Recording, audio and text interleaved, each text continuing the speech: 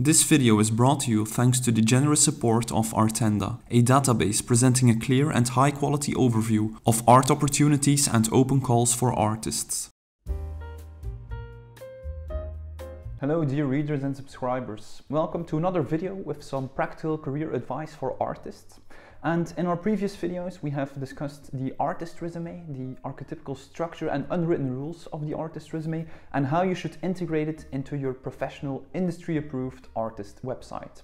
However, and rightfully so, a recurring question and recurring issue: how can you set up your artist resume following this professional structure if you have nothing to put on your artist resume? Well, therefore, in this video, we're going to discuss 10 strategies how you, with no experience at all, can improve your artist resume today and create your own successes in the art world. An artist resume is a list of all the relevant factual information of the artist in question, of their achievements in the art world. Most artists with little to no experience will opt to have no artist resume at all. However, this is a bigger mistake than having a very limited resume. All artists started somewhere, and it is very important for the gallery director or collector that gathered an interest in you to be aware of these things and to be aware where you are in your career now. Because with a blank resume, we can't expect to be invited by galleries or to be successful when applying to art opportunities. So we're not gonna have a blank resume, and we're not going to lie about it either. Nor are we going to sit around and wait for something to happen out of the blue to add our resume. No, we are gonna take matters into our own hands and create our own successes. Things that you can do today, that anyone can do, and that will be beneficial for your resume and that will actually get you started in the art world. So before we dive into some very witty strategies in terms of art politics, let's start with something very basic, something that everyone can add and should add to their artist resume. Your basic information, your contact details, and your education or training. Your basic information always needs to be your name, surname, when you were born and where you are currently residing and working. This is applicable for everyone, so let's start here, and it should look like this. When it comes to your education, if you have no relevant education or no education at all, do not write down yourself.artist. Simply leave this segment out entirely. If you have some remotely related education to art, for instance as a graphic designer, or art history, or architecture, or theater studies, then you can implement this here. You could also add some courses, apprenticeships and workshops here, but if you don't have any of these, simply leave this blank. When it comes to your contact details, normally at the end of an artist's resume, you could share your dealer directory. However, as we do not have any gallery representation yet, we're simply gonna share our full contact details, mentioning your studio address, your website, your phone number and email address. And if you write them down in this structure, it will kind of take up some extra space. Now, let's start with some more witty strategies how you can improve your artist resume and how you can get started with gathering some real experience as an artist in the art world. The exhibition history is arguably the most important segment of the artist resume. However, if you haven't had any exhibitions yet and nobody is inviting you, you simply have nothing to show here. And it is crucial that you have something to show here. So instead of waiting until somebody invites us, let's take matters into our own hands. So the first strategy here is to organize an open studio day. I would advise you to do this yearly even. Here you open your studio for the public, most likely for your friends and family to have some foods and drinks while discussing your art. And you could also invite some fellow artists or share the event on your Instagram. An open studio day is the most informal and most accessible way to start exhibiting. In a familiar environment and surrounded by people you know well, you can exhibit your work for the very first time. It's a great way to gather some experience, to think about how you can show your work, how you can talk about your work, and also a first thing to add to your artist resume.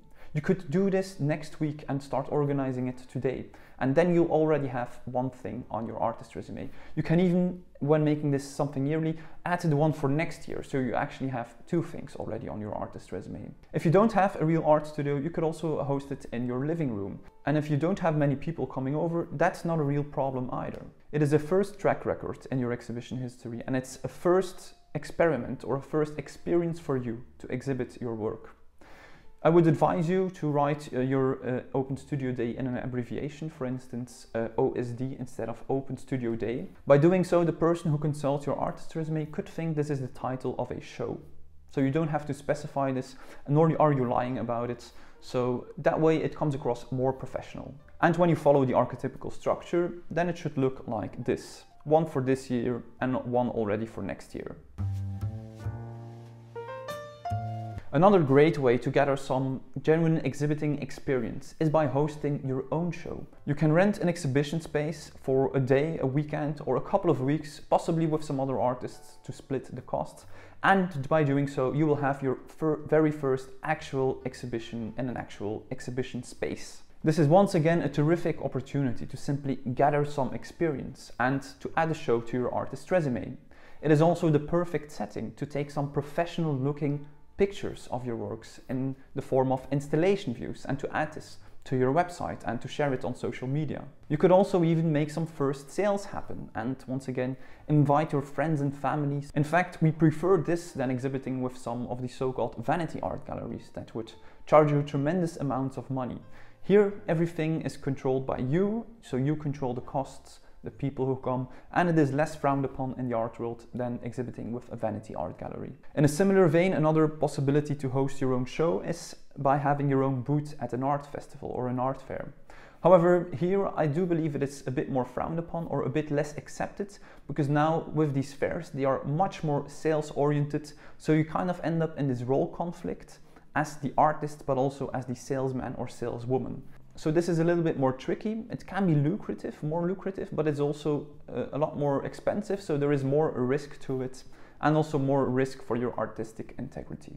Further, I'm convinced that these personal exhibitions are crucial in the development of you as an artist, because with your first shows you will make mistakes.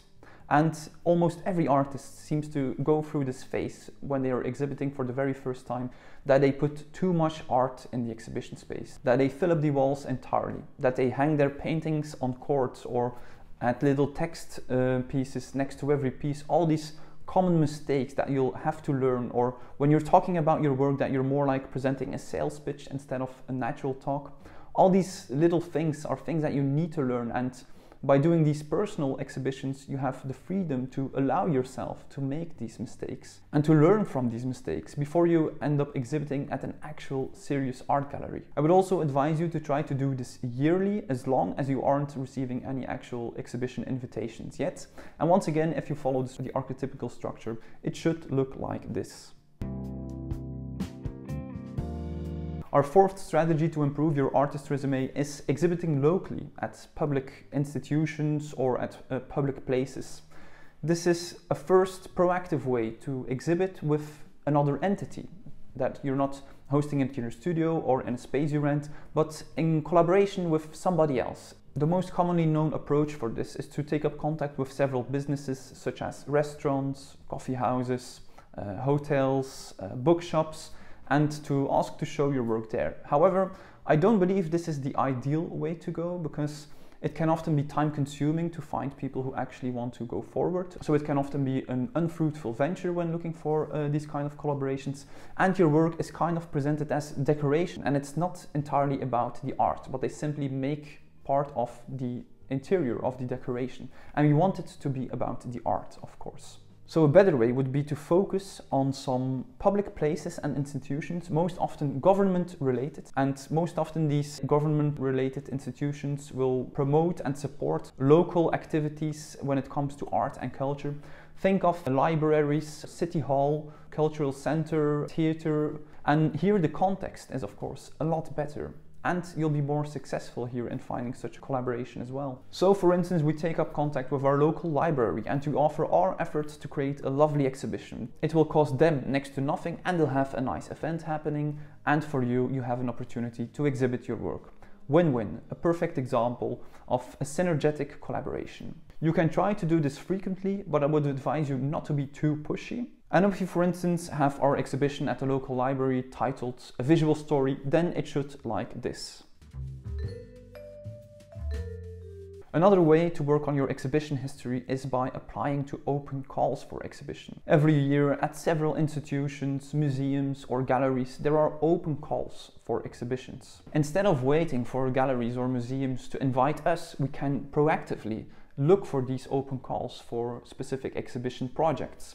Your first gallery exhibition, and especially your first museum exhibition, is a major leap forward and a terrific asset to have on your artist resume that will increase your credibility instantly. The best way to find these open calls for exhibitions is by using databases such as our partner that we mentioned at the start of the video, artenda.net, because they compile all of these open calls.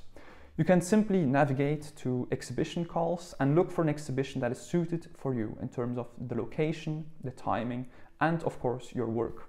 We have seen numerous artists that have been tremendously successful via this platform, so why shouldn't you? If you set up your website the correct way, you have a decent artist resume by following the advice from this video and from our other video concerning the artist resume, and your work is also pretty good, then it is very plausible that if you continue to apply consistently and persistently, you will have a yearly success via this platform. Once again, you should write down your exhibition in this structure.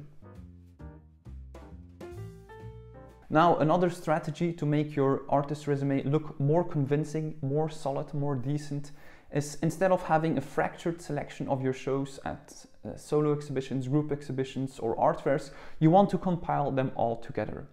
Further, you can specify the type of exhibition at the end of the exhibition title, and by doing so, these fragmented things that I have shown you throughout this video will look together like this. So this is starting to look like a real exhibition history. And this is something that's achievable within half a year or a year.